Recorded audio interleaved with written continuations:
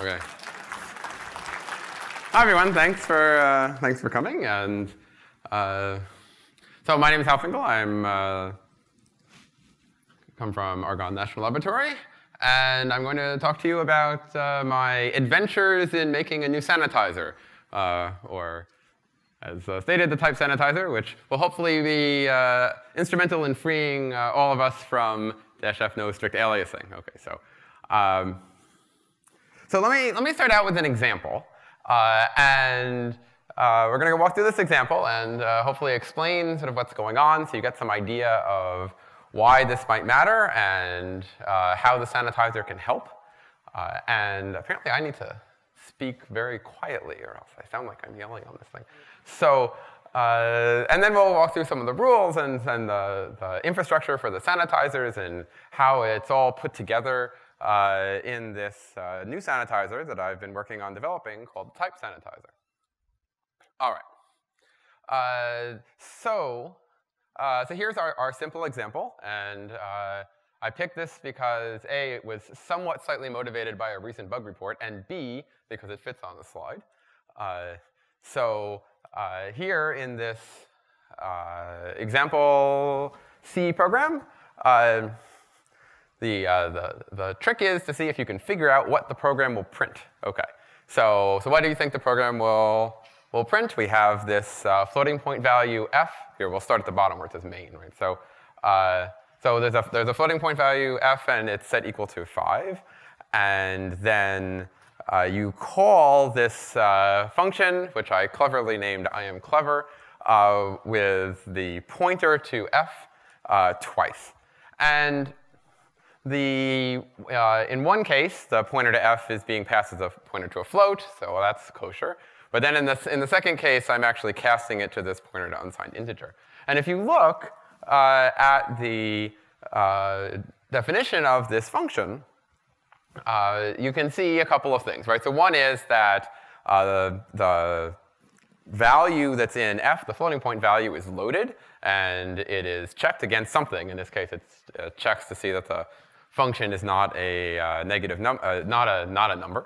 So then, if that is true, then we take the value from the integer argument, and we invert the higher order bit, and then we return whatever is stored. So we do that, and then we store it again, right? And then we return the value that's pointed to by the floating point typed pointer.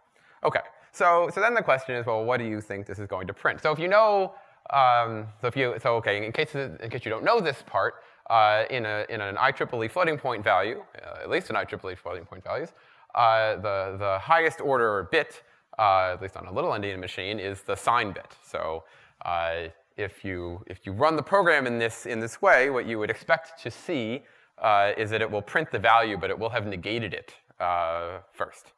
Okay, so let's see if this actually happens. Okay, the other reason I picked this as an example is because both GCC and Clang will kind of do the surprising or not surprising thing in the same way. So here, as you can see, if you compile this with GCC or with Clang and you don't have any optimizations enabled, then it does indeed print -5, as you'd expect. If you compile this with optimizations enabled, it prints 5. And this is true with both Clang and GCC, and also with both Clang and GCC, if you then turn on no strict aliasing, then again you get back to having -5 printed, as you might expect.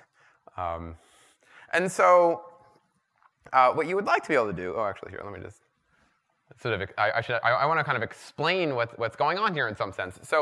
So what's happening here is that the optimizer for both Clang or GCC, it optimizes the body of the function I am clever before it inlines it,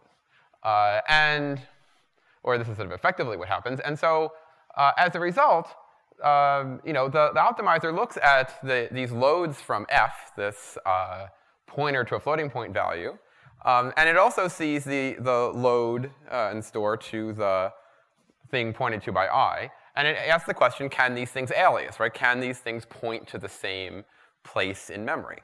Okay, so the punchline here, obviously, is that because of the type-based aliasing rules, the answer is no, they can't.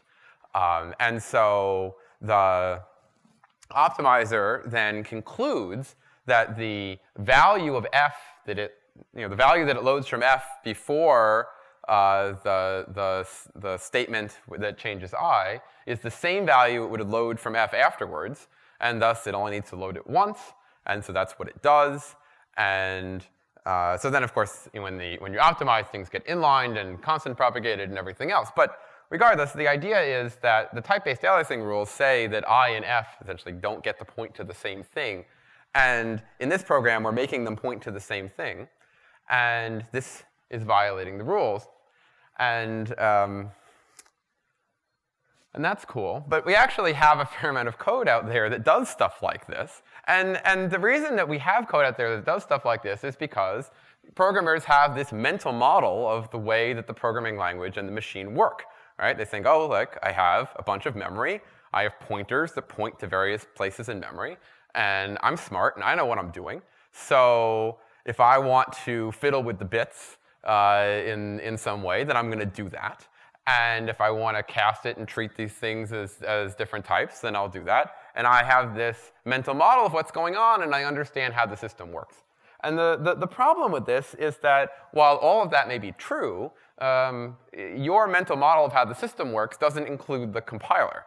And the compiler also has its idea of how the system works, and it doesn't include this detail that's in your mental model. So, okay, so in any case, so this is what ends up happening. And so when you have code like this, when you compile with optimizations, you may find that it does the wrong thing. And of course, we have a lot of code teams that will do this. They'll discover their code doesn't work when they compile it with optimizations, or more, what happens in practice is they upgraded the compiler and they compiled it with optimizations and now it stopped working, and they say, oh, I can turn on -f no-strict-aliasing and I get back the right answers again, and then they go on with their lives.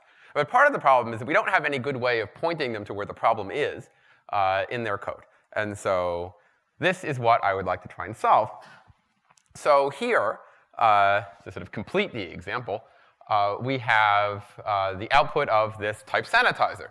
The type sanitizer is a sanitizer in the same vein as the address sanitizer or thread sanitizer or what have you. And part of what I'll talk about later is the fact that it reuses a lot of the common sanitizer infrastructure that's shared by all of those different sanitizers. And we've made the output look kind of like the output from the other sanitizers.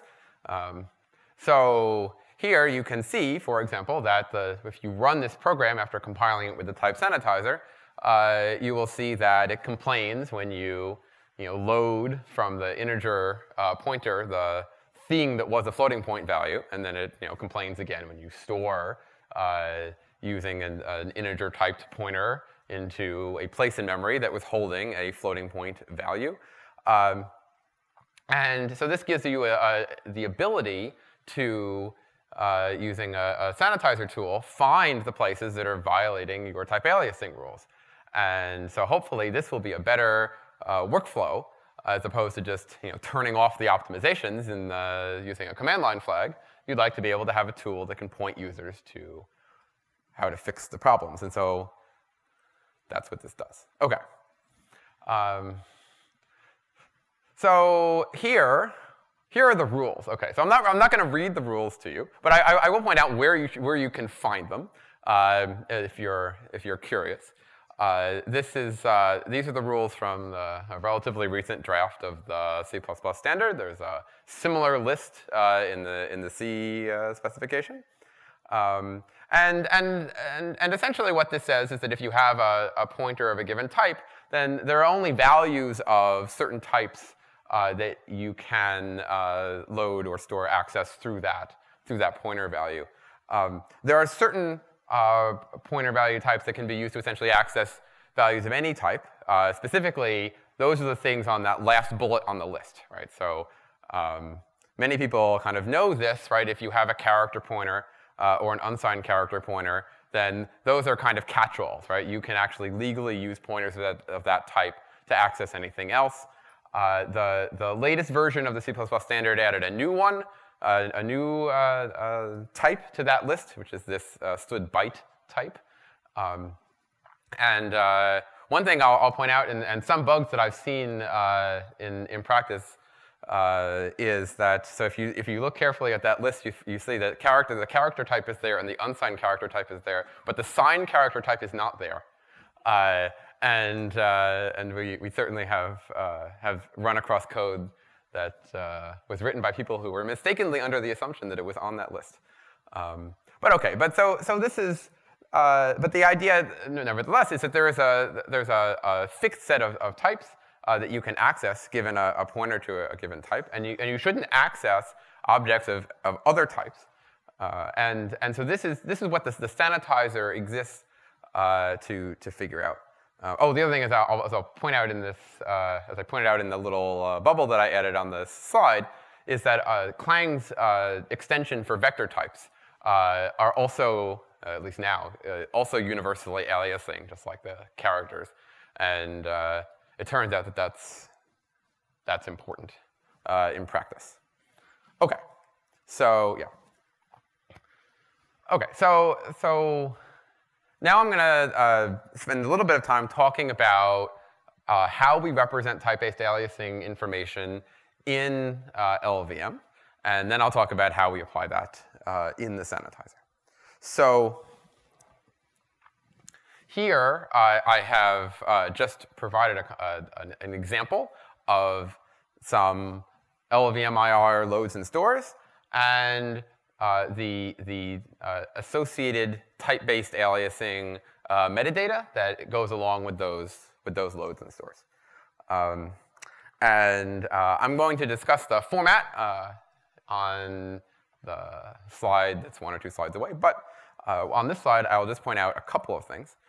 One is that the type-based aliasing metadata is arranged in a kind of tree structure, and the root of the tree is something that we pick for each programming language in general. And so here you will see that the root of the tree here is labeled simple C, C++, TBAA, and that is what we emit for C++ code. Another thing I will point out is that the way we emit TBAA, in Clang at least, all the pointers are the same. So if you have a pointer to a pointer, it doesn't matter what the pointee type is there. All the pointers get the same TBAA metadata. In addition, we've embellished the name for the character type a little bit to make it very clear that it is all-powerful and can access data of any underlying type. Okay. All right. So here I'm just going to describe sort of what you saw on the previous slide. So each of those accesses is tagged with metadata that gives it a certain access type, an access tag. And that access tag is a tuple with 3 elements, 3 members. One is the base type. The second is the access type. And the third is the offset. So for scalar accesses, like if you're just accessing an integer or floating point value or something, right, then the access type, which is one of those things, is the same as the base type. If you have a structure, then the base type likely indicates the type of the structure from which you're accessing the data. And the offset, in that case, will indicate the offset into the structure of the particular member that you are accessing. So when you have a structure, then the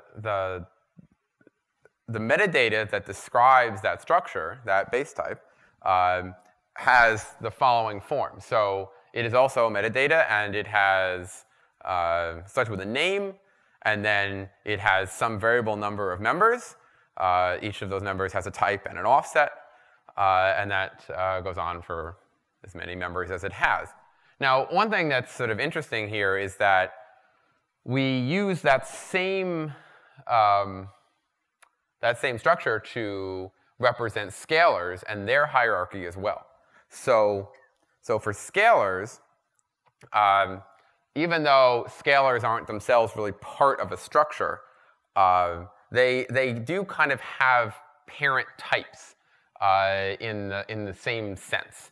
And we of this to represent types that are known to alias with each other. So for instance, the character type can alias with all of the other regular C types, like integer, short, long, float, whatever.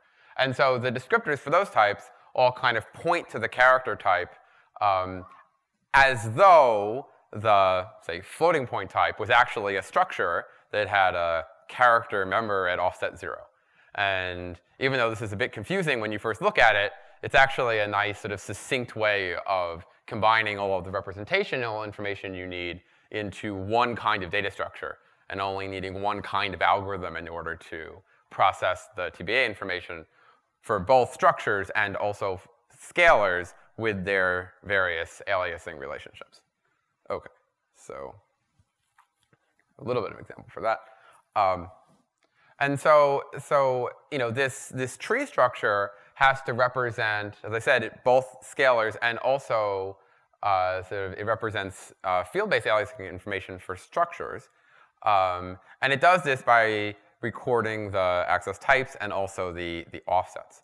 So here is a simple example, and this is essentially the example that's in the language reference for TBAA. So if you'd like sort of more detailed information, or you want to read this in a different way, you can actually read the language reference example.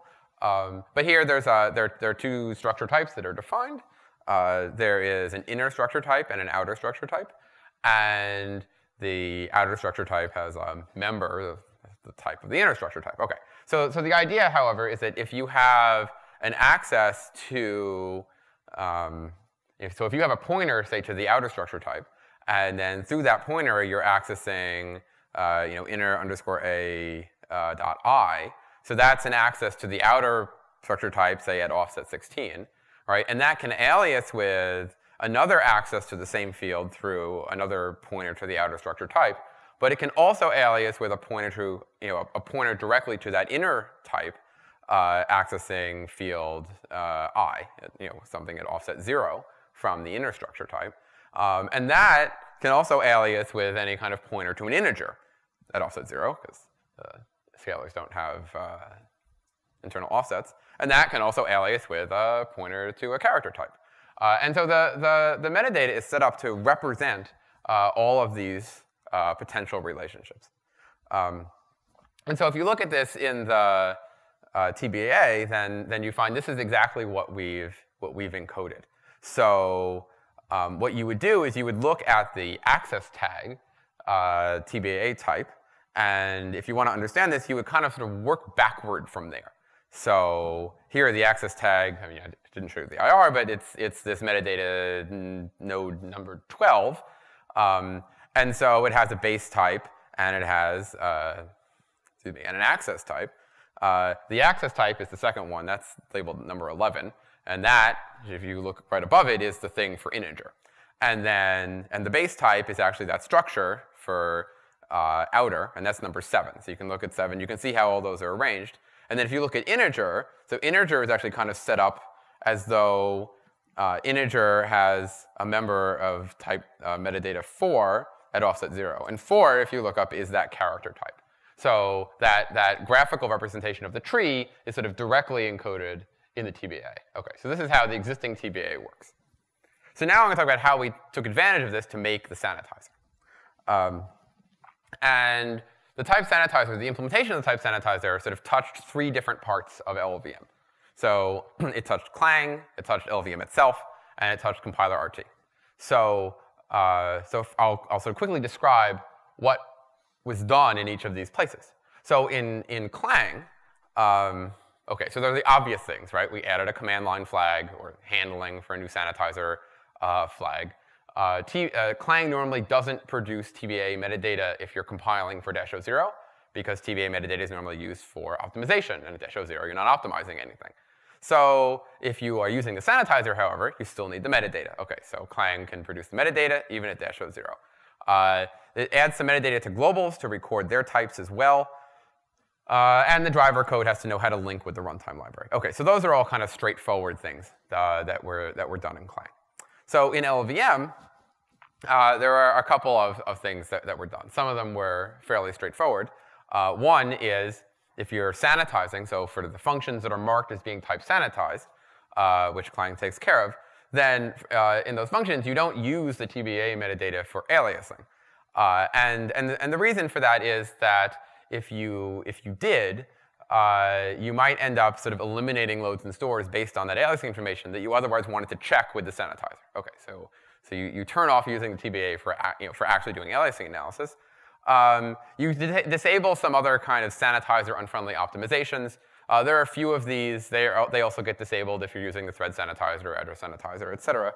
And we would disable them here for the same reason. You disable them here for the same reason. Excuse me. And then there's an instrumentation pass that actually looks at all the loads and stores and does the necessary instrumentation to do the type checking, the type-aliasing checking on all those loads and stores. OK. So then in compiler RT, there is a setup there. It uses shadow memory. It checks there's a runtime that checks legality and reports things to the user. So I'm going to talk about that in more detail. So first, let me quickly describe how the type sanitizer uses shadow memory. So shadow memory is a region of memory that is allocated by the runtime, but it's allocated in a way that is unreserved by the operating system. So in other words, the address range is allocated, but the operating system does not back that allocation with pages. So it implies that the operating system will back that memory with pages, but only when it's actually accessed. And this is essentially the trick that all the sanitizers use to be able to cover your entire address space with a huge block of shadow memory that you could never all allocate. You could never allocate that all at once. But the parts that you touch will become allocated. So what happens is when the operating system decides to back one of these pages with an actual memory because you've touched it for the first time, it zero fills it. And so when you design your shadow memory, you have to make sure that whatever the default reasonable state is, that default reasonable state must be associated with the value 0, because that's what you get the first time you touch anything. And so here, 0 in the shadow memory means I don't know what the type is. It's the unknown type value in the shadow memory. And otherwise, the shadow memory is divided into pointer-sized chunks. Each pointer-sized chunk represents 1 byte of regular memory, and within those chunks that represent 1 byte of regular memory are marked when you load or store or what have you into that memory based on the type of those loads or stores. And so this is how this works. So when you load or store into memory and the type gets marked, the first byte is used to store the access descriptor, which specifies the type, the offset, all that kind of stuff, just like in the TBAA metadata. And then the other bytes are marked to indicate that they're part of a value of some type. And the trick that I used in this current implementation is that the value that's stored in those chunks that represent later bytes in the type indicate the offset to the beginning of the type. So that way, if you end up checking a store in the middle of some value, you don't need to scan anything in order to find the beginning of the value. The value in the shadow memory indicates how far away it is from the access descriptor that tells you what's supposed to be there. And then the shadow address is then computed from the regular address by taking the address that the application actually wants to access. It ANDs it with a special mask. It multiplies that by the size of the pointer and then adds the base. And these special values are set in an operating system-specific and architecture-specific manner based on how the operating system lays out applications in the address space on that architecture. OK. So as I said, the descriptors that are used by the type sanitizer are very close conceptually to the TBAA metadata. It's more or less a direct encoding. So the access descriptors are divided into pointer-sized chunks as well. there's a value here. For the access descriptor, it stores the pointer to the base descriptor, the access type descriptor, and the offset, just like the TBAA metadata does. And the type descriptors, again, essentially store the same information as in the TBAA metadata. The only difference is obviously the count has to be explicitly stored. And so these things are generated in comdat globals in each module that's instrumented for use by the type sanitizer. And then for anonymous types, we sort of do a recursive structure hash to figure out a unique name for those that we can use for the comdat sections and to record the, and for the names of the globals. Okay. So I'm going to briefly describe sort of what the instrumentation does. So the instrumentation handles loads and stores and other things that affect memory. So first, there are certain things that the instrumenter has to the instrumentation pass will use in order to insert memset calls, essentially to reset the shadow memory regions to something of unknown type. So these things are stack allocations, which includes bivalent arguments, which are essentially stack allocations. These are lifetime start and lifetime end calls, and also calls to memset. So all of those things, when those things essentially reset the type of the memory, whatever was stored there before. If there was a value of a certain type there before, it doesn't matter anymore. So we wipe out the type information for those memory regions. For memcopy or memmove, we move over the type descriptors. And then for memory accesses, if the type is not already known, then we set the type. So and if the type is known, if there's something in the shadow memory that indicates the type, then we compare them for equality. That's the fast path.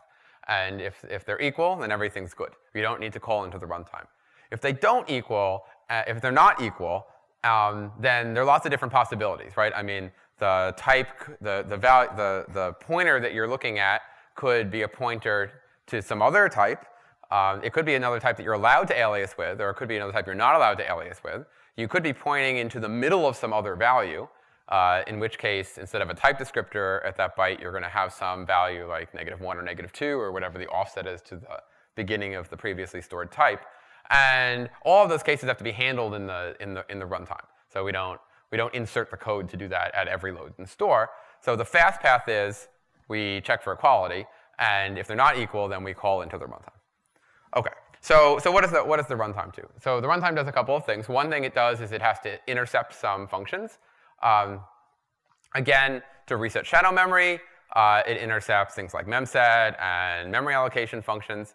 It will copy type information when you copy data, and also, well, that's essentially it for the interceptors. So to make the interceptors, we reuse the infrastructure in the sanitizer runtime for intercepting functions. And here I have an example of how that works. You essentially need one macro that says intercept function, and then you write the body of the function. So and there's a nice sort of macro that you can use to get to the real function that you want to call. So all of that's pretty straightforward. The runtime has to actually allocate that large bit of shadow memory, those unreserved pages, and then set the various values that the instrumentation code uses in order to compute the shadow memory addresses. And so again, there's a lot of infrastructure in place in the sanitizer for dealing with shadow memory, because essentially all the sanitizers use shadow memory. And so here, for example, you can see how those values are set for x86 64. And there's a nice runtime call in the sanitizer that's called mmap fix no reserve that will reserve the shadow memory for you.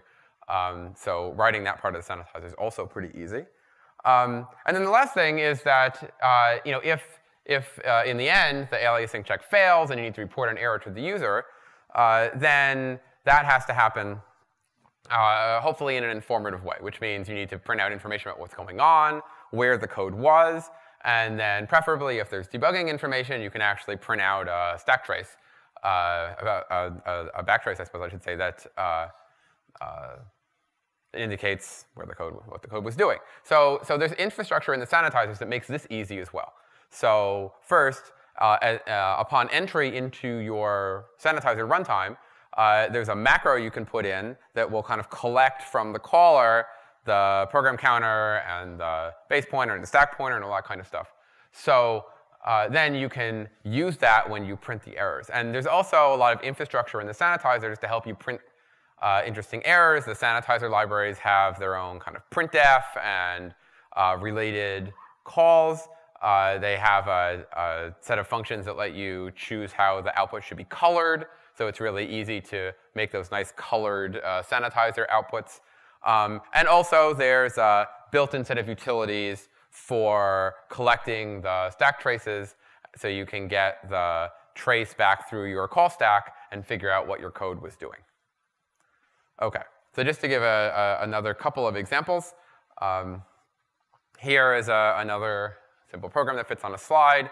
And again, there's a structure here. It has two elements, I and j. And what I'm doing is I'm passing a pointer to this function, which takes two pointers to this kind of structure. But the second pointer that I'm pointing in is actually the first pointer, just offset by one integer. And so if you run this program under the sanitizer, it will complain. And it will complain because that second access it now is accessing an object which it already knows from, like it's accessing an integer, but it already knows from the first access that that integer is actually the one member of that kind of structure. And now you're accessing it as a different member. Even though it's the same kind of structure, it's a different member of that kind of structure. And those things are not allowed to alias, so it will output an error, and it includes the name of the structure type and the offsets, and all that kind of stuff.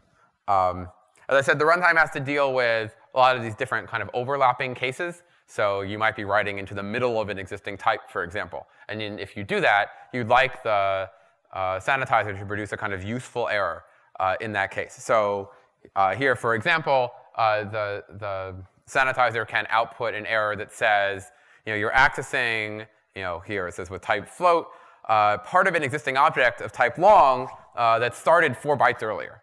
And so the sanitizer can detect those kinds of errors. One sort of interesting experiment that I did pretty early on when developing the sanitizer was I tried to run it on expat, because you can determine that expat by default now will build with -f no-strict-aliasing, and I was kind of curious why that is. So, and if you build expat, which is a popular XML parsing library, essentially, if you build expat with the type sanitizer enabled, then it will quite helpfully output, and then you say run the regression test, it will quite helpfully output thousands of errors corresponding to different kinds of type-based aliasing violations. They mostly have to do with the fact that the library uses different structure types that happen to have different segments of overlapping common similar members, and cast between them in ways that kind of work, but violate the type-aliasing rules. And so actually, work on a previous tool, and I've noted that at the bottom of the slide, I think sort of originally motivated the expat library to start building with -f no-strict-aliasing, but it's proved to be a good test case for this as well, so I was quite happy that it found a lot of interesting things, and I could really explain what was going on there. OK, so let me just quickly mention some future enhancements. Right now, the type sanitizer only it records types on access. So that's good. But in C and C++, there are certain, well, I should say declared variables. Like if you have a variable of a type, int or float or whatever that's on your stack, then it always gets that type. So if you have a stack variable of type int, even if the first time you access it, you're doing it by storing a float into it, it's still an int. And that kind of stickiness is something that can be added to the sanitizer in the future. I'd like to add optional origin tracking. Right? So right now, if you try and write to a piece of memory, and it will tell you, like, oh, the value there has a different type than what you're allowed to write to here. But it doesn't tell you where that other value came from. So that would be a nice enhancement for the future. And then in general, the TBAA representation right now doesn't handle very well unions and arrays. So as those things are enhanced, we can enhance the sanitizer to enable. So just to finish, I'd like to acknowledge the LLVM community, especially the people who've worked very hard on the existing sanitizers and created a lot of common infrastructure, which made making this sanitizer relatively easy. And also, I'd like to thank the US Department of Energy and Oregon National Laboratory and all the people who fund me to do these fun things. And I'll point out that if you'd like to try out the Type Sanitizer, the links for the patches, which have been recently rebased, are there. Thank you very much.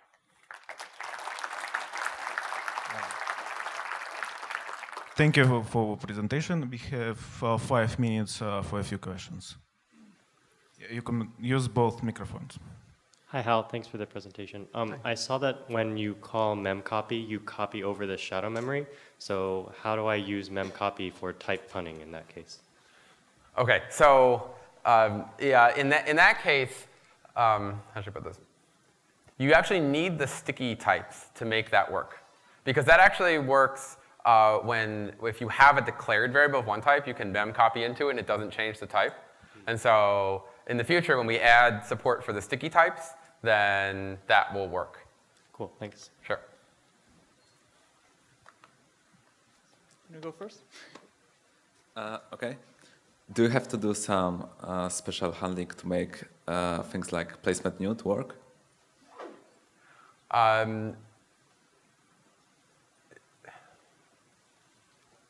Yes. Sorry, that was another thing I should have put on the future enhancement slide. Yes, that's right. Because the placement new should also clear out the type. So, OK, I should figure out.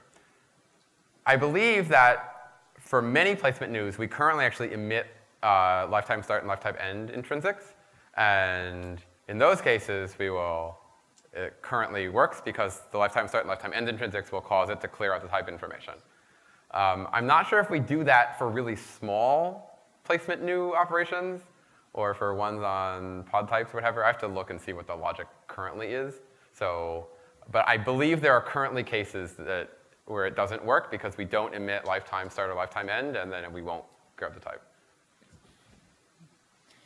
So I was wondering what the runtime overhead of the instrumentation is, first of all. And then secondly, whether you've actually tried this out on some larger code base and then gone and fixed those misuses of types and seen what the speed up was, right? I mean, I guess it's hard to generalize, but I was just wondering. Yeah, so the runtime overhead, the runtime overhead is, OK, to make a rough, it's like, say, 10x. To make a rough argument, to give you a rough number. Because obviously, it's highly variable, because it depends on how many loads and stores you're doing relative to other things, the sizes of the types, because the larger the types are, the more memory traffic there is, and other things. But roughly speaking, you're kind of doing, for an n by type, you have to do, you're roughly doing kind of n. In the common case, for an n by type, you're doing n loads. And n compares, roughly. So, that's the time. Oh, and as to whether I've tried it on larger code bases, I have tried it on some larger code bases, and that has resulted, internally, and that has resulted in a few bug fixes. But there are a couple of the things on the to-do list, essentially the handling of the stickiness of locally declared variable types, I think is really important before it's really deployed on larger scale. Sorry, we are running out of time, so those questions will be last. Hi, Hal. Thanks for your talk. I was just wondering whether or not you'd considered or already have implemented issues of deduplication. So if the same error happens multiple times, is it logged every time? Yes. Yeah, right now I haven't done anything with deduplication. Yeah, but certainly a good point. Okay, our time is over, so thank you for presentation. And the next present. Okay, this is not mine, actually.